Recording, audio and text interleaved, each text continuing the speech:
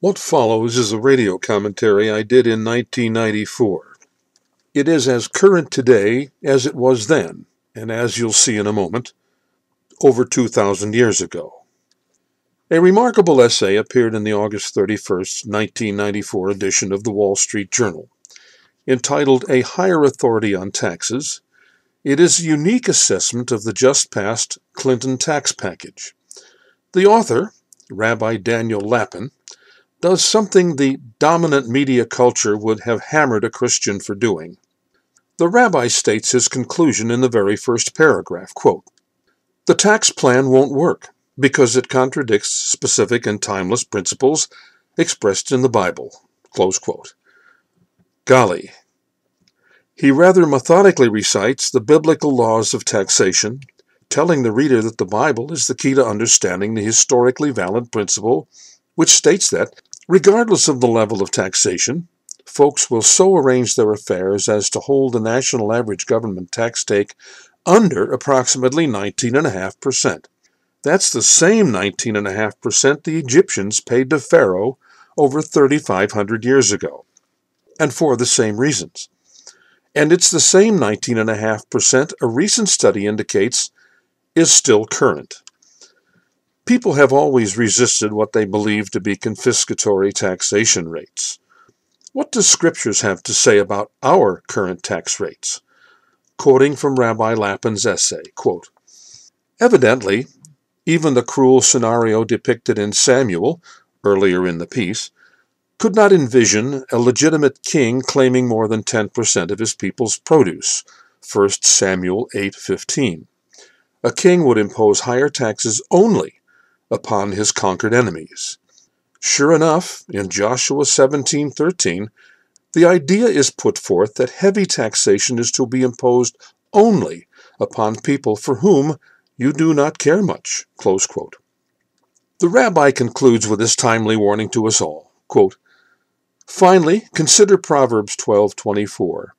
It declares that the hands of the diligent shall produce wealth, but the lazy will be subject to taxation." According to an 11th century sage, these words warn that excessive taxation hinders productivity and comes to pass only through the laziness and indifference of citizens who decline to resist the oppression. In other words, resisting a government's instinct to tax requires vigilance and energy. As the prophet Samuel warned, if we fail to exert the necessary vigilance and energy, we shall only have ourselves to blame for the consequences. Close quote. The message is clear. If government wishes to remain at its current size or expand, two thoroughly detestable options, it should lower tax rates in order to grow the GNP so that its 19.5% take, as by force, represents a larger absolute number. Coming up to date, let me add an epilogue to this 1994 essay by asking why we continue to allow ourselves to suffer under a Marxist income tax better suited to a third world dictatorship. There are several proposals to scrap the current politically corrupt and abusive income tax and replace it with a flat tax, or, my favorite, a national sales tax on consumption.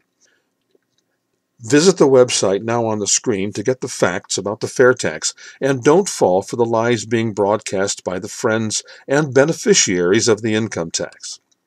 All that said, unless and until we get back to honest money, we will never return to anything resembling honest government. Having struggled through the terrible period when the phrase "not worth the continental" came into common usage, look it up at the site on the screen, the founders understood the dangers of unbacked fiat paper currency. Roger Sherman and others at the convention obligated the states to keep us from our current plight by inserting a now ignored mandate in the Constitution at Article 1, Section 10. The words in question are now on the screen. Let them burn into your brain.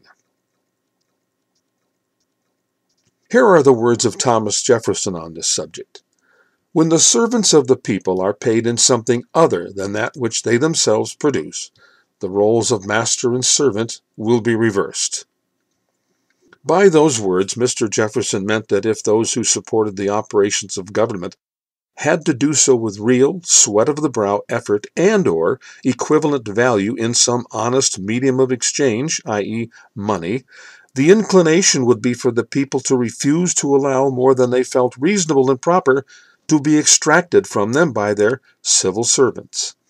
Because we have stupidly allowed elected and unelected civil servants in the states to ignore their constitutional mandated Article 1, Section 10, the servants at the federal level are now creating all the, quote, money, close quote, to fund their misbehavior, allowing them to become markedly uncivil and outright abusive. The current toboggan ride into tyranny is the price we pay for that neglect.